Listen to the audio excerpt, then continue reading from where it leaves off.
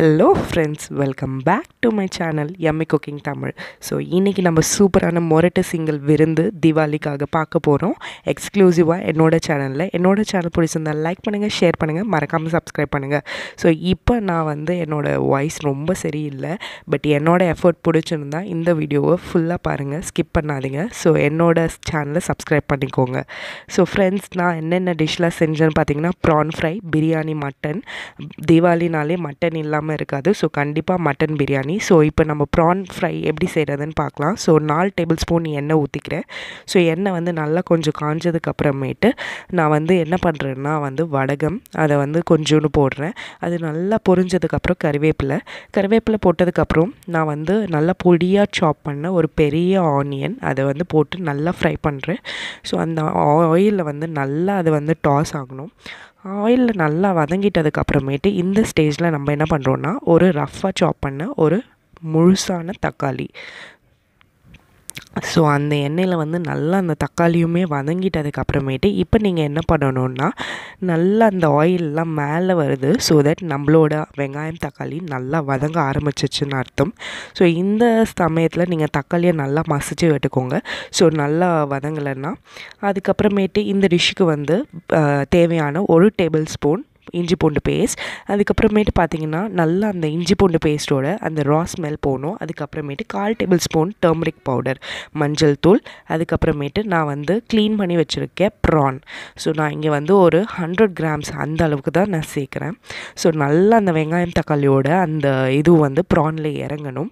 அதுக்கப்புறமேட்டு 1 table spoon red chilli powder. அதுக்கப்புறமேட்டு பார்த்திங்கன்னா ஒரு 1/2 ஸ்பூன் கொரியாண்டர் பவுடர். அதுக்கப்புறமேட்டு நல்லா நீங்கள் இது பண்ணுங்கள்.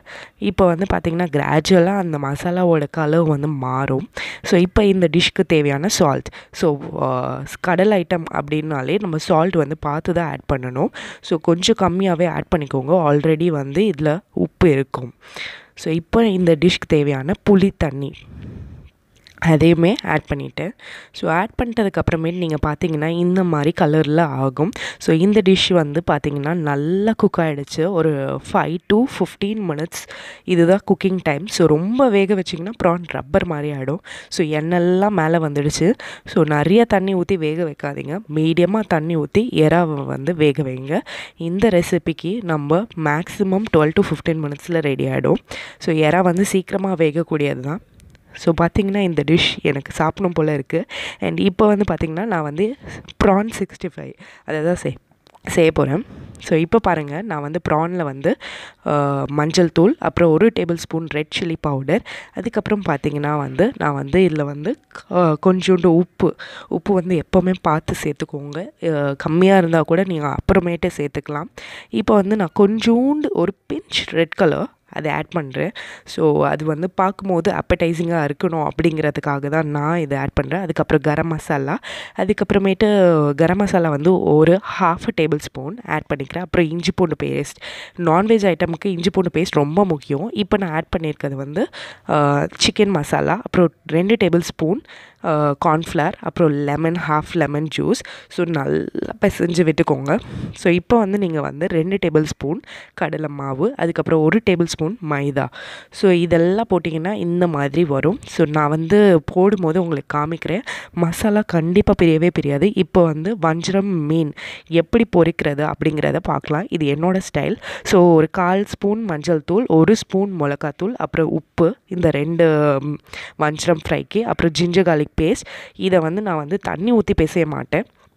லெமன் ஜூஸ் இருக்குது இல்லைங்களா, அதை ஊற்றிட்டு இப்போ நல்லா அந்த மசாலாவை இது பண்ணிவிட்டு நான் கையில் ஒன்று எடுத்து அந்த மசாலாவை அதுக்கு ஃபிஷ்க்கு மேலே அப்ளை பண்ணுவேன். ஸோ தட் அந்த ஃபிஷ்ஷோ நல்லா ஊறும். ஸோ இந்த மாதிரி ஒரு சைடில் வச்சுடுங்க ஃபஸ்ட்டு ரெடி பண்ணிவிட்டு. இப்போ எக் மஞ்சூரியன் அதை தான் நீங்கள் பார்க்க போகிறீங்க. ஸோ எக்கட்டேரியன்ஸ் அவங்களுக்காக இது ஸ்பெஷல் எக்ஸ்க்ளூசிவாக என்னோடய சேனலில். ஸோ எக்கை இந்த மாதிரி வாக்கில் கட் பண்ணிக்கோங்க. Boiled egg. So 10 to 15 minutes boil பண்ணது. நான் இதில் 3 எக்கு ஆட் பண்ணியிருக்கேன். கொஞ்சோண்டு அதுக்கு தேவையான உப்பு. அதுக்கப்புறமேட்டு பார்த்திங்கன்னா 1 ஸ்பூன் ரெட் சில்லி பவுடர். அதுக்கப்புறம் கரம் மசாலா. அதுக்கப்புறமேட்டு நீங்கள் பார்த்திங்கன்னா அந்த சிக்கன் மசாலா. ஸோ இஞ்சி பூண்டு பேஸ்ட். அதுக்கப்புறமேட்டு நீங்கள் பார்த்தீங்கன்னா இந்த டிஷ்க்கு தேவையான அளவுக்கு நம்ம வந்து கொஞ்சம் ஒரு முட்டையை வந்து உடச்சி ஊற்றிக்கிறோம். ஏன் வந்து தண்ணி ஊற்றாமல் நான் முட்டையை போடுறேன் அப்படின்னா, ஸோ அப்போ தான் முட்டையோட பிளெண்ட் ஆகும். தண்ணி ஊற்றினீங்கன்னா பிளெண்ட் ஆகாது. ஸோ 2 டேபிள் ஸ்பூன் கார்ன்ஃப்ளவர் மாவு. ஸோ நல்லா அந்த முட்டை மட்டும்தான் அதோடு தான் நான் இதை வந்து பிசைகிறேன். ஸோ நீங்கள் முட்டைக்கு பதிலாக உடச்சி ஊற்றுறதுக்கு பதிலாக தண்ணி ஊற்றினீங்கன்னா கண்டிப்பாக இந்த டிஷ் வரவே வராது. ஸோ இந்த டிஷ் பண்ணும்போது எண்ணெயில் முட்டை போடும்போது ரொம்ப கேர்ஃபுல்லாக இருக்கணும். பிக்னஸ் தயவு செஞ்சு வெடிக்கும். நீங்கள் வந்து போட்டுட்டு டக்குன்னு தூரம் போயிடுங்க. ஸோ இது வந்து பாருங்கள் நீங்களே. ஸோ எவ்வளோ சூப்பராக முட்டை போட்டதா அப்படின்றதால இந்த எண்ணெய் வந்து நிறைய பபிள்ஸ் வருது. அதனால தான். ஸோ ஆல்ரெடி இது பாயில்டு எக் அப்படிங்கிறதால மேலே லேயர் மட்டும் நல்லா கிறிஸ்பியாக ஆகணும். ஸோ மஞ்சூரியன் அந்த பர்பஸ்க்காக. ஸோ பார்த்திங்கன்னா இந்த மாதிரி வரும். ஸோ போட்டுட்டு ப்ளீஸ் தயவு செஞ்சு தூரமாக போயிடுங்க, இது மேலே வெடிக்கும் அண்டு டக்குன்ட்டு. ஸோ அதுக்கப்புறமேட்டு அதே கடாயில் கொஞ்சோண்டு எண்ணெய், அதுக்கப்புறம் சோம்பு, அதுக்கப்புறமேட்டு பார்த்திங்கன்னா ரொம்ப குருவாக அரிஞ்ச பச்சை மிளகா, வெங்காயம், ஒரு வெங்காயம் நல்லா ஃபைனாக சாப் பண்ணது. அதுக்கப்புறமேட்டு நீங்கள் பார்த்திங்கன்னா இதில் நான் தக்காளி சேர்க்கவே போகிறது கிடையாது. ஸோ இப்போ பாருங்கள் ஃப்ரெண்ட்ஸ், இந்த மாதிரி நல்லா வதங்கணும் இந்த டிஷ். இதுக்கு தேவையான அளவு 1 ஸ்பூன் சோயா சாஸ், அப்புறம் 2 ஸ்பூன் ரெட் சில்லி சாஸ், அதுக்கப்புறமேட்டு டொமேட்டோ கெச்சப், இதுதான் நான் ஆட் பண்ண போகிறேன். ஸோ இது வந்து ஒரு சைனீஸ் டிஷ். ஸோ இதுக்கு தேவையான அளவு எல்லாத்தையும் ஆட் பண்ணிட்டதுக்கப்புறமேட்டு கொஞ்சோண்டு வினிகர் அதையுமே நான் ஆட் பண்ணிக்கிறேன். அதுக்கப்புறம் இந்த டிஷ் இந்த மசாலாக்கு ஏற்ற அளவுக்கு உப்பு, அப்புறம் இஞ்சி பூண்டு விழுது அதையுமே ஆட் பண்ணி அந்த ரா ஸ்மெல்லாம் போயிட்டதுக்கப்புறமேட்டு கொத்தமல்லியும் தூவிக்கிறேன். ஸோ இப்போ நீங்கள் பார்த்தீங்கன்னா நல்லா ரா ஸ்மெல்லாம் போயிட்டு எண்ணெயுமே கொஞ்சம் சைடில் பிரிய ஆரம்பிக்குது. ஸோ இந்த சமயத்தில் நீங்கள் என்ன பண்ணணும் அப்படின்னா, கொஞ்சோண்டு அந்த கிண்ணத்துலேயே நம்ம இது பண்ணுவோம் இல்லைங்களா, ஸோ அதுலேயே கொஞ்சம் தண்ணி ஊற்றி அதுலேயுமே ஊற்றிட்டு நல்லா கொஞ்சம் கொதித்த உடனே டக்குன்னு முட்டை அந்த இதுவை எடுத்து போட்டுருங்க. ஸோ போட்டுட்டு நீங்கள் வந்து கைவிடாமல் கலரிட்டே இருங்க. ஸோ தட் நீங்கள் பார்த்தீங்கன்னா இந்த அளவுக்கு அந்த முட்டைலாம் அப்சர்வ் பண்ணிவிடும் அந்த மசாலாவை. உங்களுக்கு வேணுன்னா நீங்கள் பூண்டை வந்து பொடியாக கட் பண்ணி கூட ஆட் பண்ணிக்கலாம் இந்த டிஷ்க்கு. அண்ட் ஃபைனலாக கார்னிஷ்க்கு ஃபைனாக சாப் பண்ண கொத்தமல்லி அதோடு நிறுத்திக்கோங்க. இப்போ நம்ம சூப்பர் பிரியாணி. ஸோ மட்டனை வந்து நான் வந்து ஒரு 8 to 10 விசில் விட்டுருக்கேன். அதுக்கப்புறமேட்டு ஒரு 2 ஸ்பூன் ஆயில், 1 ஸ்பூன் நெய், அதுக்கப்புறமேட்டு தேவையான அந்த பிரியாணிக்கு தேவையான தாளிப்பு, சோம்பு, அதுக்கப்புறம் ஸ்டார் அனாச்சி, பட்டை, லவங்கம், பிரிஞ்சி இலை எல்லாத்தையும் ஆட் பண்ணிக்கிறேன். ஸோ நல்லா வந்து இது வந்து சூடாக இருக்கும்போது தான் போடணும். இது பொரிஞ்சால் தான் பிரியாணிக்கு டேஸ்ட்டே. ஸோ இதுதான் ரொம்ப முக்கியமான ஸ்டெப் ஃப்ரெண்ட்ஸ். ஸோ இது நல்லா பொரிஞ்சதுக்கப்புறமேட்டு தான் நான் வந்து 2 பச்சை மிளகா அதை ஆட் பண்ணிக்கிறேன். அதுக்கப்புறம் ஒரு ரஃப்பாக சாப் பண்ண ஒரு நீட்டை வாக்கில் சாப் பண்ண ஒரு வெங்காயம் அதையுமே நல்லா போட்டு வதக்கிட்டு இப்போ நான் என்ன பண்ணுறேன்னா இந்த டிஷ்க்கு தேவையான 2 தக்காளியை நான் இதுக்கு ஆட் பண்ணிக்கிறேன். ஸோ ரஃப்பாக நான் சாப் பண்ணியிருக்கேன் டொமேட்டோஸ்.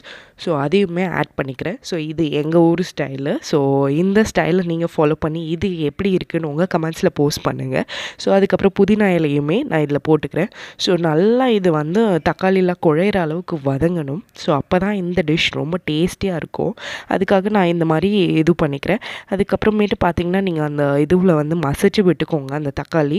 ஸோ இப்போ இஞ்சி பூண்டு விழுது ஆட் பண்ணிக்கிறேன். ஸோ நல்லா 2 டேபிள் ஸ்பூன் நான் ஆட் பண்ணுறேன். ஸோ அதோட ரா ஸ்மெல் அதுவுமே போகணும் கண்டிப்பாக. ஸோ எனக்கு நல்லா போயிட்டதுக்கு அப்புறமேட்டு நீங்கள் பார்த்தீங்கன்னா அந்த மட்டன் வேக வச்சேன் இல்லைங்களா, ஸோ அந்த மட்டனையுமே நான் வெறும் மட்டன் மட்டும் தான் ஆட் பண்ணுறேன். ஸ்டில் மட்டன் வேக வச்ச தண்ணி தனியாக வச்சுருக்கேன். ஸோ இதுக்கும் அரிசிக்கும் தேவையான அளவுக்கு நான் உப்பு போட்டுக்கிறேன். உப்பு போட்டதுக்கப்புறமேட்டு நான் உங்கள் காரத்துக்கு ஏற்ற மாதிரி நான் ஆல்ரெடி 2 பச்சை மிளகா ஆட் பண்ணியிருக்கேன். அது இல்லாமல் 1 table spoon red chilli powder add பண்ணியிருக்கேன். ஸோ இந்த டிஷ்க்கு வந்து லெமன் ஜூஸ் ரொம்ப முக்கியம்.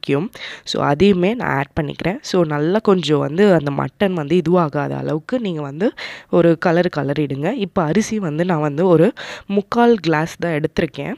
ஸோ 3/4 கிளாஸ்க்கு 1.5 டம்ளர் தண்ணி. ஸோ அதை வாஷ் பண்ணி நான் ஊற வைக்கல, அப்படியே வாஷ் பண்ணி நான் போடுறேன். ஸோ அப்போ தான் உதிரியாக சூப்பராக வரும். இந்த மெத்தட் நீங்கள் ட்ரை பண்ணி பாருங்கள். ஸோ நிறைய பேர் சொல்லியிருப்பீங்க அவங்களுக்கு வந்து எப்போவுமே பிரியாணி பொங்கல் மாதிரி வருது அப்படின்ட்டு. ஸோ அந்த அரிசியும் சிக்கனும் வெங்காயம் தக்காளியும் நல்லா மிக்ஸ் ஆகணும். ஸோ இப்போ வந்து நீங்கள் வந்து பார்த்திங்கன்னா இந்த மாதிரி எல்லாம் மிக்ஸ் ஆகிருக்கு. இப்போ மட்டனோட தண்ணி நான் 1.5 டம்ளர் ஆட் பண்ணியிருக்கேன். ஸோ 3/4 டம்ளர் அரிசிக்கு 1.5 டம்ளர் தண்ணி. இதுதான் ஃப்ரெண்ட்ஸ் இதோட பதம். ஸோ அந்த மட்டன் வேக வச்ச தண்ணியவே நான் யூஸ் பண்ணிக்கிறேன். ஸோ அப்படி இதை ஆட் பண்ணிக்கோங்க. ஸோ நல்லா வந்து இது பண்ணுங்கள். நல்லா கொதிக்கும்பொழுது நீங்கள் என்ன பண்ணணுன்னா குக்கரை வந்து க்ளோஸ் பண்ணிவிட்டு ப்ரெஷரில் ஒரு 15 மினிட்ஸ் வேங்க. நான் யூஸ் பண்ண அரிசி ஜீரக சம்பா. ஸோ சூப்பரான ஜீரக சம்பா வெள்ளூர் ஸ்டைல் பிரியாணி ரெடி. நீங்கள் பார்த்தீங்கன்னா எவ்வளோ சூப்பராக எவ்வளோ அரோமேட்டிக்காக இருக்குது பாருங்கள். அண்ட் இப்போ சொல்லும் போது கூட எனக்கு ரொம்ப சாப்பிடணும் போல் டெம்டிங்காக இருக்குது. பட் நீங்கள் பார்த்தீங்கன்னா எவ்வளோ உதிரியாக இருக்குது. நம்ம வந்து கம்மியான ஆயில், ஏன்னா மட்டனுமே ஆயில் வந்து வெளியே இது பண்ணோம். ஸோ இப்போ பார்த்தீங்கன்னா சூப்பரான வெள்ளூர் ஸ்டைல் ஜீரக சம்பா பிரியாணி ரெடி. இப்போ சிக்கன் 65க்கு இஞ்சி பூண்டு பேஸ்ட் சிக்கன் வந்து ஆட் பண்ணுறேன். அதுக்கப்புறம் உப்பு இந்த டிஷ்க்கு தேவையான அளவு. அதுக்கப்புறம் பார்த்தீங்கன்னா ஒரு ஸ்பூன் ரெட் சில்லி பவுடர். அதுக்கப்புறமேட்டு வந்து நான் என்ன ஆட் பண்ணுறேன்னு பார்த்தீங்கன்னா கொஞ்சோண்டு சோயா சாஸ் ஒரு பிஞ்ச் அளவுக்கு தான். அதுக்கப்புறம் நீங்கள் பார்த்தீங்கன்னா கரம் மசாலா அதையுமே ஆட் பண்ணிக்கிறேன். அதுக்கப்புறமேட்டு நீங்கள் பார்த்தீங்கன்னா என்ன பண்ணுறேன்னா ஒரு 2 டேபிள் ஸ்பூன் கார்ன்ஃப்ளவர் மாவு, அப்புறம் 1 டேபிள் ஸ்பூன் மைதா மாவு, இதை தான் நான் ஆட் பண்ணுறேன். ஸோ இப்போ வந்து பாருங்கள் நல்லா வந்து அந்த மசாலா வந்து கோட் ஆகும். லெமன் ஜூஸையுமே நான் புழிஞ்சிக்கிறேன்.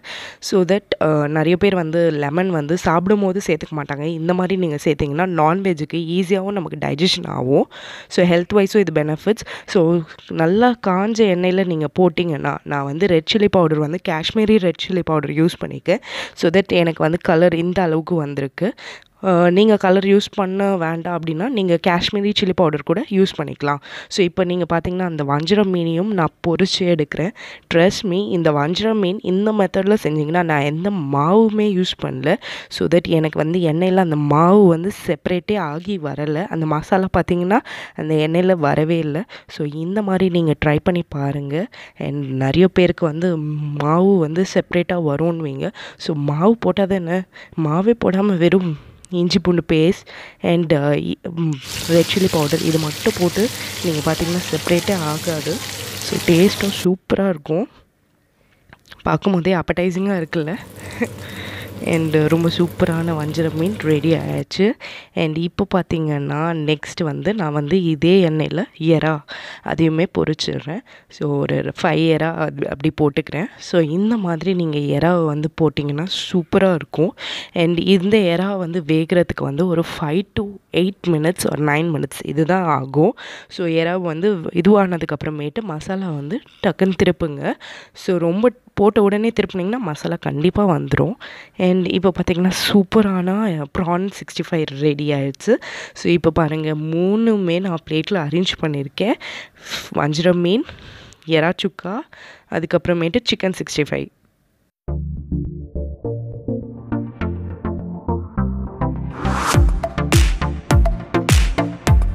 இப்போ நான் ஒரு வாழை இலையில் முதல்ல எடுத்த உடனே ஒரு ஸ்வீட் வைக்கிறேன். அண்ட் அதுக்கப்புறமேட்டு பார்த்திங்கன்னா நான் வந்து பொரிச்சு எடுத்த வஞ்சரம் மீன், ரொம்ப சூப்பரான சுவையான வஞ்சரம் மீன். அதுக்கப்புறமேட்டு சிக்கன் 65 அதையுமே வச்சிடுறேன். அதுக்கப்புறமேட்டு நீங்கள் பார்த்தீங்கன்னா ப்ரான் 65 அதையுமே நான் வச்சிடுறேன்.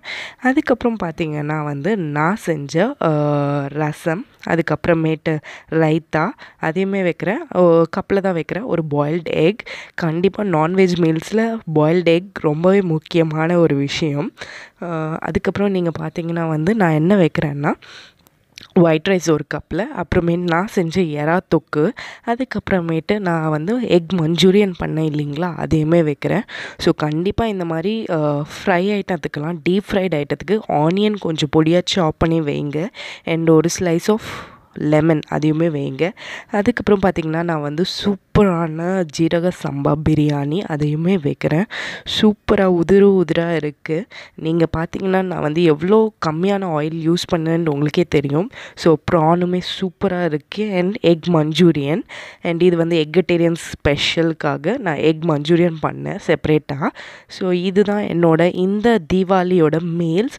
ஸோ இந்த மீல்ஸை நீங்கள் செஞ்சு பார்த்து எப்படி இருக்குது அப்படிங்கிறத கண்டிப்பாக உங்கள் கமெண்ட் செக்ஷனில் சொல்லுங்கள். இத்தனை டிஷ்ஷில் உங்கள் ஃபேவரட்டான டிஷ் எதுன்றதையும் என்னோட கமெண்ட்ஸில் சொல்லுங்கள்.